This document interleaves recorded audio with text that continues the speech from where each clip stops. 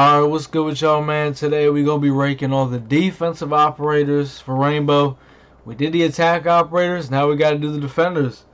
But when I did the attack operators, the new season wasn't out, so for this one with the new operator Melusi, she's going to be in here, so let's get into it. At number 28, we got Tachanka, the OG, man. Now we all know Tachanka, you know, there was times when he was overpowered, and now he's just, yeah, not really usable. But the assault rifle is not bad, but sentry gun is eh. Oh, and if I didn't state, there's 28 defensive operators, if you obviously didn't notice, so Tachanka is the worst. And at number 27, we got Warden. Now his SMG is really good, you know, same thing as Valkyrie, but his ability, it's not really useful that much. And he's also, he was a 1-speed, so he's gotten better, but not good enough. So yeah. 26, we got Goyo. Now as you can see, I don't even own Goyo. I don't think I plan on it. His shields, in my opinion, I just don't think they're useful at all. I think they actually harm the team, in my opinion. And SMG is really good, but I don't see a reason to use them. At 25, we got Oryx. Now once again, as you can see, I do not own him either. I've just never seen someone really use his ability as an advantage to like killing people. Now I know it can, but playing ranked at the higher ranks, I don't see it doing anything. Once again, he does have a good gun though, but not enough. Now at 24, we got Clash, probably the most annoying operator in the game, but without constant teamwork and, you know, working around things, using her solo, just going on your own, it's not really going to help a whole lot. You need a team around you that you can work with, and if you don't have that, there's no point in using her. But if you're playing like that, then she's going to be a lot lower on the list. But yeah. 23, we got Castle. Now I was going to actually have him higher on the list, but just because a lot of the people that play Castle are usually not very good at Rainbow, so it kind of puts a bad name on him, and because of that, this is why he's at 23. At 22, we got Alibi. Now Alibi is actually really good if you know how to use her. Her gun is very good, and if you know how to like kind of cheese with her, make yourself look like a dummy or something, she can actually be really good, but sometimes it ain't gonna work, so you know. 21, we got Smoke. Now Smoke is actually really good. His gases, they could come in pretty clutch at times when someone's trying to blow up garage. You try to stop that quick plant. It's just, I'm not a big fan of his gun. I know he has a shotgun. I don't really like shotguns. It's my list, so that's what kind of hurts him. Not a big fan of the FMJ. So at 20, we got Frost. Now I like Frost, but she's one of those situational kind of operators.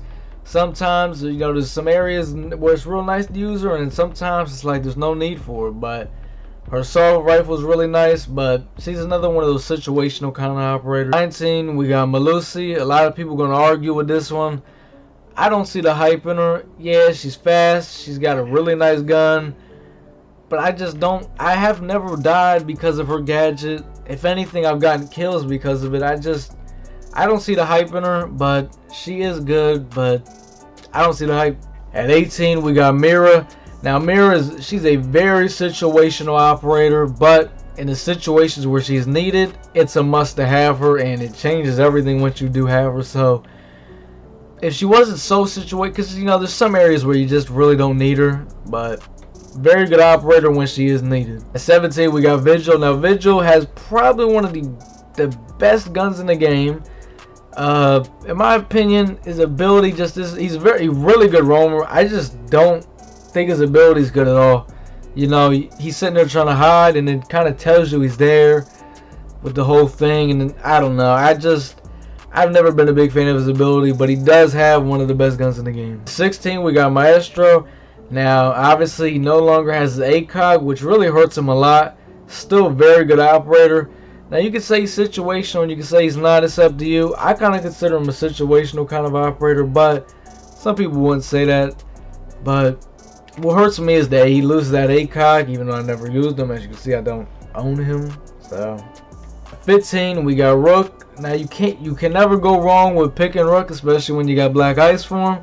But he puts that armor down, he automatically helps the team. So even if it dies, it's like he did his role, he did his thing. So you can never go wrong with pick a rook. If you're a beginner or if you're a pro, it's always good to have a rook on the team. Now 14, we got Cade, however you want to say his name. I'm actually not a big fan of him just because I really don't like, you know, slower operators, but he is good to have. I'm not a fan of him, but it is good to have him, you know, get those drop downs, you know, but like I said, I'm not a fan of him, but he is good to have. Now 13, we got Mozzie. Now this is where the operators, I would say, starting right here, these are like top tier operators, I would say, where comp operators. These are guys you want to have. Now Mozzie, he's a little debatable, but all his guns are really good, and it's always good to have a drone rolling around, you know, seeing what's going on. So these are where the top tier operators start. At 12, we got Kapkan. I mean, look, he puts those tripwires down. Let's be honest, we don't feel like looking. We don't even see it half the time, you know, unless you're IQ. But he's an annoying guy to go against. He's got a good gun. I just never really used him, even though I got black ice for him. But he's one of those annoying guys to go against. Now at 11, we got Valkyrie. Now we all know Valkyrie, she'll get that one cheesy camera up. You don't know where it's at, you can't find it, and it just changes the whole game. I mean, she could have intel on you and you don't even know it, and that could just change the whole game, which is why she's a top tier operator. Alright, so now we're getting into the top 10. At number 10, we got Caveira. Now I'm not a big fan of her guns. I never really liked them, but she does have one of the best abilities in the game where she can literally go completely silent. So it's tick for tack. You gotta pick one. You can move a complete silence with bad guns, or, you know, so, which is really annoying going against that dead silence. So that's why she's in that top 10. At number 9, we got Pulse. Now we all go against some of those real comp pulses. You know, he's right under you, scanning you. C4 at the top. Yep, that's what happens when you go against Pulse. A lot of comp people use him. I've never really used him. Obviously, he's got the UMP, very good gun, and that's why he's at number 9. At number 8, we got Mute. Now, Mute, at times, he's really a must on the team. You know, he can go from just shutting drones down to shutting walls down, you know. It's like, you want to get your drone around there? Well, it got muted, and at the same time, it's like he's got the wall, you know, shut down. So it's like he's a two-way operator. Really good. I honestly think I almost should have had him at number 5, but haven't really used him as much. So my list, my rule. Number 7, we got Ela, one of the better roamers in the game. Now look, you can't go wrong with the SMG or the shotgun. If you can manage that recoil on the SMG, go ahead. If you can't, you really can't go wrong with the shotgun. A great roamer to have. Another one of those operators where you just don't want to go against. Now number 6, we got Legion, one of my favorite operators to use. You know, I could just go around throwing them ghoul mines. You know, you trying to get up that step. Now I heard you. You know, it's really good to have him. I feel like it's really good to use Legion if you're ever doing like solo queues, because you know, you could just set up around you, throw your traps around, so if you don't got no one calling out, you can have them hit the traps and, yeah, give your own call outs. At number 5, we got Whammy. I'm pretty sure that's how you say his name. It's like another version of Jaeger, you know what I mean? Can't go wrong with using him. He's got some really good guns. You know, I use the AUG only because I got black ice, but I like using him. Cool operator using, you know, this is the top 5 now. This is when it gets serious, so yeah. At number 4, we got Echo. And you know, if you didn't ban this guy, you know, he's gonna give you hell. If you go against a comp Echo, he's gonna give you hell. That's all I gotta say. He's gonna give you hell. At number 3, we got Doc. You know, the round starts, he's spawn peeking you. He takes a couple licks. It's cool. He heals himself, and he's right back in the action. Doc is the more comp version of Rook. I'd rather use Rook, but Doc is the more comp version. He got the ACOG MP5. Let's be honest, who don't got black ice for him? Number 2, we got my favorite defender to use, Bandit.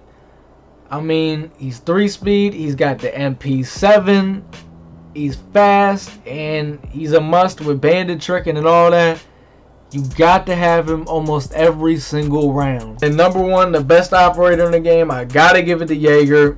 Now, yes, he's not a 3-speed anymore, which people argue, which doesn't make him the best operator anymore. But even as a 2-speed, I still feel like he's really fast, and I feel like he has the best gun on defense. He has the best gun, and you can even argue the best ability. You know, you throw a grenade in there, you think you got an easy little thing going on, he shuts it right down and it's like nothing, you know. So I gotta say Jaeger's the best defender in the game. And that's the list. That's all 28. If you like the video, man, like, sub, comment, fuck with your boy, man. And I'm out.